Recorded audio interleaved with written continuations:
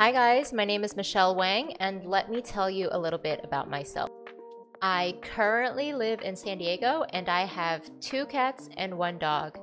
My dog is named Rylai and she is a purebred Siberian Husky, and I got her 4 years ago. Her birthday is in January 2016. When I first got her, I realized really quickly that I wanted a dog that would listen to me all the time and in any environment. When I first started training her, I was using a lot of treats, especially when trying to get her into a heel. I would feed her a treat constantly when she was in the right position, and after a while, I just felt like there must be a better way because I was burning through treats.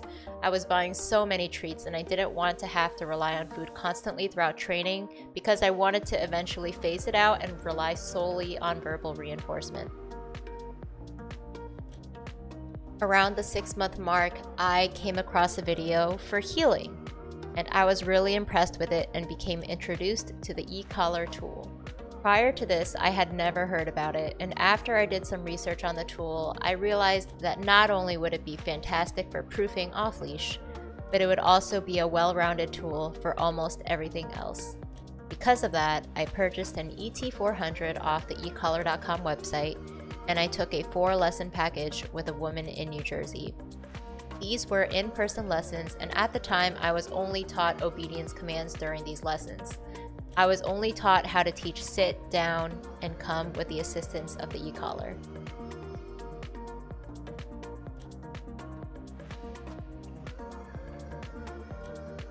But after those 4 lessons, I realized that I would constantly have questions as to how to properly use the tool.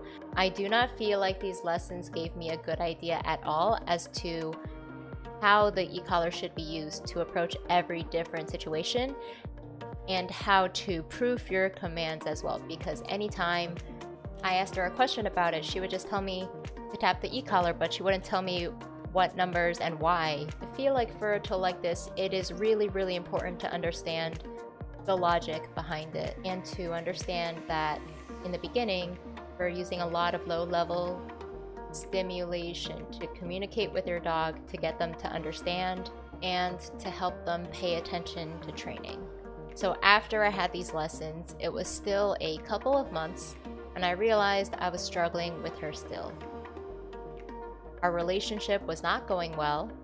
I was having anger problems with myself because anytime she wouldn't listen to me or anytime she wasn't trying to be that perfect dog for me, I would get angry at her. And this was a problem that I needed to improve on myself. Eventually, in January of 2017, I contacted a trainer in San Diego and I did virtual training with her, where it was 4 lessons for an hour each, and it was sort of like a revamp. We spent the first week not using the e-collar whatsoever. I'd say it took us a fair amount of time, a couple months before we started to reach a much more positive relationship. And then after that, I have to say I can't remember how things fell into place, but after I purchased that lesson plan, I spent a lot of time watching videos from trainers. I started participating in question and answer sessions with these trainers because I would have my own situations that I wanted to bring forth to them and get their advice. I did some Skype sessions, and some of them were free, offered by trainers, or I also paid for sessions. And I just spent a lot of time reading content on their social media to get a better idea for the approach to this type of balanced dog training. So now I feel like I have, for a while now, reached a really good balance with Rylai.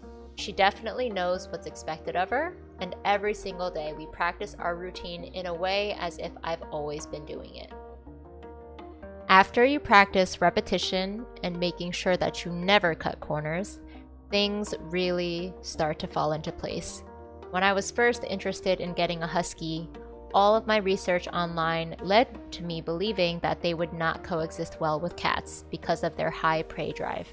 At first, I was considering adopting an adult dog, but most of those candidates had descriptions that said that they would not do well with cats in the house, so I gave up on that and decided to try a puppy.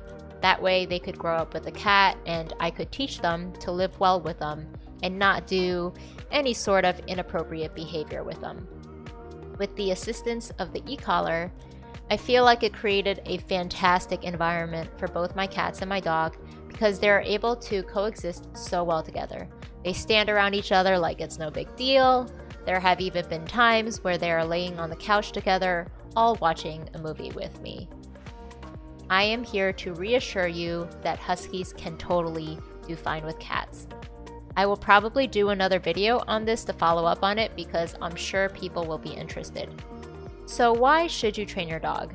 Every single day, I see owners with dogs that are not properly trained, and it adds stress and anxiety to the owner's life, also to the dog's life.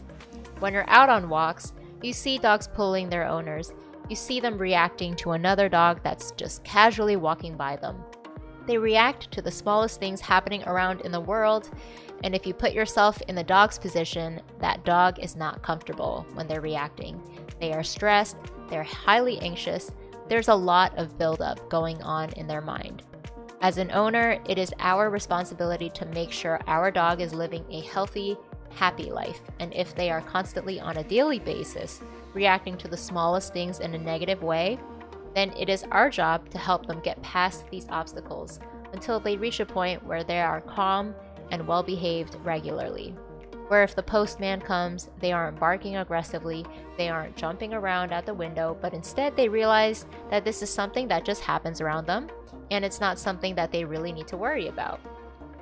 When you don't teach your dog to handle all sorts of situations, it really reduces the amount of activities you can do with them comfortably together. I have flown with Rylai in the cabin twice so far. First time was when I moved to San Diego from New Jersey, and the second time was when I attended a gaming tournament in Vancouver, and both times worked out really well. I had her down underneath the seat, and she stayed down there the whole time.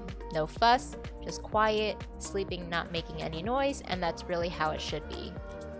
While we were waiting in the airport, it was pretty much the same thing. I had her in a down while we were waiting at our gate, and nobody bothered us.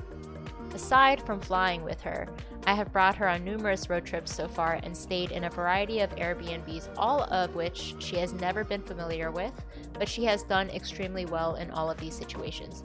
When you train your dog with all of the foundation and structure, you get a dog that is reliable and always attentive to you. I do have to emphasize that the structure is the most important part of all of this training. Well, I'm excited to continue creating content for this channel and showcasing all sorts of commands or situations or scenarios that people often have questions on. Please feel free to reach out to me from the link in the description box below, which will lead to my blog, and you can submit through the form to contact me. And I hope you have a fantastic day. Thank you for watching.